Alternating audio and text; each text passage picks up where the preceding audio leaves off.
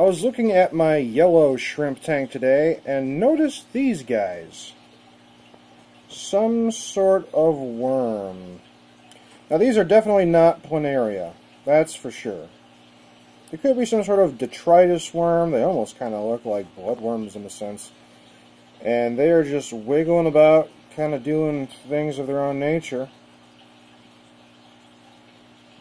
Haven't quite ID'd them yet. I haven't really seen them in the tank before, at least not like this.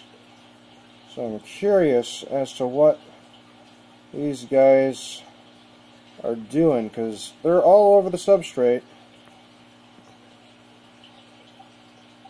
Very interesting. For the longest time I thought it was maybe just shrimp poo. Because shrimp poo looks kind of like this when it's not moving, but it's the first time I've seen them moving around like that. It's pretty wild.